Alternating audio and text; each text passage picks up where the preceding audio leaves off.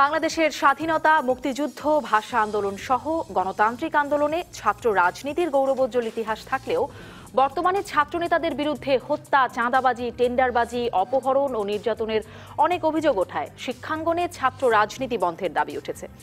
এরই মধ্যে বাংলাদেশের সব শিক্ষা প্রতিষ্ঠানকে দলীয় রাজনীতিমুক্ত করার দাবি জানিয়ে ট্রান্সপারেন্সি ইন্টারন্যাশনাল বাংলাদেশ টিআইবি এর পক্ষ থেকে বলা হয়েছে, দলীয় রাজনীতিতে যুক্ত হয়ে শিক্ষকরাও ছাত্রদের সুপথ দেখাতে ব্যর্থ হচ্ছেন, আর এতেই দেশের বিশ্ববিদ্যালয়গুলোতে শিক্ষার মানের অবনতি হচ্ছে। গত সেপ্টেম্বরে 92টি দেশের 1300 বিশ্ববিদ্যালয়কে অন্তর্ভুক্ত করে ওয়ার্ল্ড ইউনিভার্সিটি র্যাঙ্কিং 2020 প্রকাশ করেছে লন্ডন ভিত্তিক সাময়িকী টাইমস হায়ার এডুকেশন, যেখানে বাংলাদেশ থেকে শুধু ঢাকা বিশ্ববিদ্যালয়ের জায়গা হলেও অবস্থান 1000-এর পর। শিক্ষাবিদরা বলছেন, শিক্ষকরা উপাচার্য হবার জন্য বা বিভিন্ন পদ পদবি পাওয়ার জন্য লেজুর বৃত্তির রাজনীতি করছেন, যার নেতিবাচক প্রভাব পড়ছে শিক্ষা কার্যক্রমে, নেমে যাচ্ছে শিক্ষার মান। এসব নিয়ে আলোচনায় আজ রাজকাহন স্টুডিওতে আছেন ঢাকা বিশ্ববিদ্যালয়ের সাবেক উপাচার্য অধ্যাপক ডক্টর এস.এম.এ. ফায়েজ, আছেন শিক্ষাবিদ অধ্যাপক ডক্টর সৈয়দ মঞ্জুরুল ইসলাম, বিশ্ববিদ্যালয় মঞ্জুরি কমিশনের সাবেক চেয়ারম্যান অধ্যাপক আব্দুল মান্নান এবং নর্থ সাউথ ইউনিভার্সিটির উপাচার্য অধ্যাপক ডক্টর মোহাম্মদ আতিকুল ইসলাম। স্বাগত আপনাদের চারজনকেই। আজকে রাজকাহনের শিরোনাম ঠিক করেছি, শিক্ষাঙ্গনে রাজনীতি বিরোধিতা কেন। বর্তমানে যেটি আমরা দেখছি, স্যার আপনার কাছ থেকে শুরু করি, অধ্যাপক ডক্টর এস.এম.এ. ফায়েজ আপনার কাছ থেকে শুরু করি, যেটি আমরা দেখছি রাজনীতি বিরোধিতা করে বিভিন্ন বিশ্ববিদ্যালয়, বুয়েট সহ বিভিন্ন বিশ্ববিদ্যালয়ে ছাত্র রাজনীতি বন্ধের দাবি উঠেছে। বুয়েটের শিক্ষক রাজনীতিও বন্ধ করা হয়েছে, ছাত্র রাজনীতিও বন্ধ ঘোষণা করা হয়েছে, আদালতে একটি রিটও হয়েছে ছাত্র রাজনীতি, শিক্ষক রাজনীতি বন্ধে। টিআইবির আমরা প্রতিবেদনটি দেখছিলাম, তারাও সকল ক্যাম্পাসে ছাত্র রাজনীতি বন্ধের কথা বলছে। এই যে দাবি, এই দাবির যৌক্তিকতা কতটুকু মনে করেন? বিরোধিতা কেন হচ্ছে, এই বিরোধিতার দাবির যৌক্তিকতা কতটুকু? Bangladesh university of engineering and technology, ওখানের পরিস্থিতিটা ডেফিনেটলি ডিফারেন্ট টাইপের। ওখানে আমরা দেখছি যে শিক্ষক সমিতি সর্বসম্মতভাবে একটা সিদ্ধান্ত নিয়ে এসছেন, রাজনীতিটা এখানে আর চালু রাখা যাবে না। আমরা ছাত্রদেরকে রাজনীতি করার সুযোগ থেকে বঞ্চিত করব বলবো না, করতে মানা করব, সিরিয়াসলি মানা করব, করা চলবে না। And at the same time শিক্ষকরাও রাজনীতি করবে না, ক্লিয়ার কাট রেজলিউশন। ছাত্রদের সিদ্ধান্ত এবং ছাত্রদের ডিমান্ডও কিন্তু, তাদের দাবিও তাই, সব একসাথে মিলে গিয়েছে, যে কারণে ডেফিনেটলি ওখানে একটা পরিস্থিতি যেটা ডিফারেন্ট ফ্রম আদার ইউনিভার্সিটিস।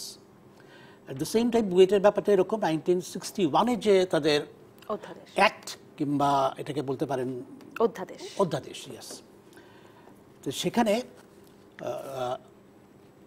শিক্ষকদের বেলায় বলা ছিল তারা সরকারি কর্মচারী হিসাবে বিবেচিত হবে, পাবলিক সার্ভেন্ট হিসাবে বিবেচিত হবে, স্বাভাবিকভাবে তারা রাজনীতি করতে পারবে না। কিন্তু ছাত্রদের ক্ষেত্রে কিছু বলা ছিল না, except that there will be union, students union থাকবে, কিন্তু ছাত্র রাজনীতি সরাসরিভাবে কেউ করতে পারবে কি করতে পারবে না সেটা স্পষ্ট ছিল না। পরবর্তীকালে বোধহয় 1979 or 89 দেখছিলাম স্যার, শুরু ধারায় বলা আছে যে ছাত্র সংসদ, হল সংসদ ছাড়া ছাত্র কল্যাণ পরিচালকের লিখিত অনুমোদন না দিয়ে কোনো ধরনের ছাত্র সংগঠন বিশ্ববিদ্যালয়ে তাদের কার্যক্রম পরিচালনা করতে পারবে না। আসলে স্যার 1962 সালের অধ্যাদেশ, 62 সালে করতে পারবে না বলা আছে, পারবে না মানে ছাত্র কল্যাণ পরিচালকের লিখিত অনুমোদন না নিয়ে কোনো ধরনের রাজনৈতিক সংগঠন, ছাত্র সংগঠন তারা রাজনীতি করতে পারবে না, এটি বলা আছে। 1962 অর্ডিন্যান্সে এটি বলা আছে। অর্ডিন্যান্স ইজ অ্যাক্ট না, যখন করা হয়েছিল ordinance is something that is না, অর্ডার মানে presidential order, it's a presidential order ছিল, that is an act, not ordinance. তা ওখানে আমার ধারণা ছিল যে ওখানে ক্লিয়ার কাট কিছু বলা ছিল না বলেই পরবর্তীকালে একাডেমিক কাউন্সিল থেকে সিদ্ধান্ত গ্রহণ করা হয় এবং সেটা সিন্ডিকেটে অর্ডিন্যান্স আকারে পাস হয়। সেখানে মানা ছিল শিক্ষক ছাত্রদের রাজনীতির বিষয়টি। এটা সিন্ডিকেটের স্ট্যাচুট হিসেবে পাস না, স্ট্যাচুট হয় সিনেটে, সিনেটে সিনেট নাই অর্ডিন্যান্স। তা এই ক্ষেত্রে ডেফিনেটলি এটা এবং কন্ট্রাডিক্ট করেনি কিন্তু অ্যাক্টের সাথে কন্ট্রাডিক্ট করলে এটা পার্লামেন্টে যেতে হতো, কন্ট্রাডিক্ট করিনি বলেই কিন্তু এটা মানা করা হলো। যদি আমি চিন্তা করছি 62-তে অ্যাক্টে যদি বলা থাকতো ছাত্ররা যদি পারমিশন ছাড়া করতে পারবে না, কিন্তু তার মানে করতে পারবেও, মানে একেবারে ক্লিয়ার কাট বলে দিচ্ছে পরবর্তীকালে একাডেমিক কাউন্সিল যে সিদ্ধান্তটা হচ্ছে ছাত্র রাজনীতি করতে পারবে না, and that was passed by the syndicate as an ordinance. তো সেই সিচুয়েশন কিন্তু অন্য বিশ্ববিদ্যালয়ে না। ঢাকা বিশ্ববিদ্যালয়ের দিকে যদি দেখান দেখবেন ডেফিনেটলি এখানে বিভিন্ন রকমের মত এসছে, আমরা দেখলাম এটাই বেশি করে প্রকাশ পাচ্ছে পাবলিকলি।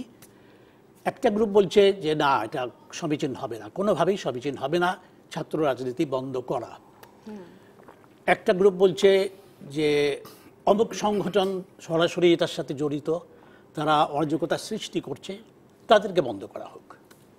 আরেকটা গ্রুপ বলছে যে ছাত্র রাজনীতি কারো মানে ছাত্ররা কোনো রাজনৈতিক দলের অঙ্গ সংগঠন হিসাবে রাজনীতি করবে না।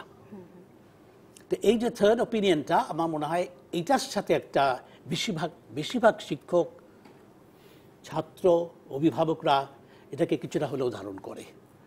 তো সেই ক্ষেত্রেই বলবো যে অন্যান্য বিশ্ববিদ্যালয়ের ক্ষেত্রে অবশ্যই বিশ্ববিদ্যালয় কর্তৃপক্ষ সেই ব্যাপারে সিদ্ধান্ত গ্রহণ করবে। 90-এর মানে গণপ্রতিনিধিত্ব সেখানেও স্যার এটি বলা আছে। আপনি যদি তৃতীয় যেটির কথা বলছিলেন যে কোনো অঙ্গ সংগঠন হয়ে রাজনীতি করতে পারবে না ছাত্র সংগঠন, অধ্যাপক আব্দুল মান্নান, আপনার কাছ থেকে একটু জানতে চাই যে বিষয়গুলো স্পষ্ট হচ্ছিল। বুয়েটের বিষয়টি একরকমের, কিন্তু আমরা দেখলাম 62 সেই অধ্যাদেশ অনুযায়ী নিষিদ্ধ থাকলেও অনুমতি নিয়ে করা যাবে। 2002-এ সনি হত্যার পরের ঘটনা, তারপরে এটিকে নিষিদ্ধ করা হয়েছিল, তারপরে আবারও চলে এসেছে 2008 থেকে আবারও চলছে, তারপরে চলছে। বুয়েটে তো বিরোধিতা হচ্ছে, সারা দেশেই বিরোধিতা হচ্ছে। আপনার কি মত, এই বিরোধিতাটা কতটা যৌক্তিক? এই যে আবরারের অত্যন্ত দুঃখজনক হত্যাকাণ্ডের পরে সারা দেশে, দেশের বাইরে, আমাদের মিডিয়াতে বিষয়টা নিয়ে যেভাবে আলাপ আলোচনা হচ্ছে, শিক্ষক রাজনীতি আর ছাত্র রাজনীতি যাই বলি না কেন, মনে হতে পারে বুয়েটে বোধহয় ছাত্র এবং শিক্ষকরা অনেক নানাভাবে রাজনীতির সাথে জড়িত। আমি দায়িত্ব নিয়েই বলতে চাই, ওইখানে শিক্ষকরা অন্যান্য বিশ্ববিদ্যালয়তে যেভাবে শিক্ষকরা রাজনীতি করেন, ওখানে শিক্ষকদের ওইভাবে রাজনীতি নাই। Plain and simple. ছাত্রদেরও ওখানে কোনো রাজনীতি ছিল না। এখনও রাজনীতি বলতে ঢাকা বিশ্ববিদ্যালয়ে যেরকম ছাত্র রাজনীতি, চট্টগ্রাম, রাজশাহী, সেজন্য কোনো রাজনীতি নেই। ওখানে আছে কি আধিপত্যবাদ, দুর্বৃত্তায়ন। এটা কোনো অবস্থাতে ছাত্র রাজনীতি না। আমি একটা ঘটনা বলি। 2015 সনের 15ই অগস্ট জাতীয় শোক দিবসের একটা অনুষ্ঠানে আমাকে ভাইস চ্যান্সেলর নিমন্ত্রণ করেছে, আমি গিয়েছি চিফ গেস্ট। 2015 সনে। আমি মনে করছি এটা বিশ্ববিদ্যালয় প্রশাসনের বোধহয় কোনো একটা অনুষ্ঠান। ব্যাকগ্রাউন্ডে দেখি বঙ্গবন্ধু পরিষদের অনুষ্ঠান। আমি ভাইস চ্যান্সেলর প্রয়াত, বর্তমানটা না আগে। আমি ওনাকে জিজ্ঞেস করলাম, তার সাথে আমার খুব ভালো সম্পর্ক, আমরা একসাথে আমেরিকা লেখাপড়া করেছি, যে এখানে প্রশাসনের পক্ষ থেকে কিছু হয় না? বলেন না, শুধু সকালবেলা মসজিদে মোনাজাত করা হয়। আচ্ছা, মোনাজাত তো ভালো জিনিস, এটা একটা ধর্মের মানুষ মসজিদে ফজরের নামাজ পড়তে যায়, সকালে মোনাজাত করে, কিন্তু আপনার প্রশাসন থেকে কিছু করবেন না? ও করে না। আমার যেটা তো ঠিক হলো না। ঠিক আছে, 16ই ডিসেম্বর উপলক্ষে, জাতীয় দিবস বিজয় দিবস উপলক্ষে আপনারা অনুষ্ঠান করবেন, আমি তৎকালীন শিক্ষামন্ত্রীকে নিয়ে আসবো, ওনাকে রিকোয়েস্ট করবো। উনি গিয়েছেন। প্রথমবার আমার জানা মতে ওই বিশ্ববিদ্যালয়ে একটা জাতীয় দিবস প্রশাসনিকভাবে করা হয়েছে। তো শিক্ষক রাজনীতি বা ছাত্র রাজনীতি বলতে কোথায় রাজনীতি? এখন আপনি যে বললেন শিক্ষকরা ঠিক করেছে, শিক্ষক রাজনীতি করবে না, তাহলে কি তারা বলবেন তারা কি শিক্ষক সমিতি নির্বাচন করবেন? করলে কিভাবে করবেন? এটা মোডাস অপারেন্ডি কি হবে?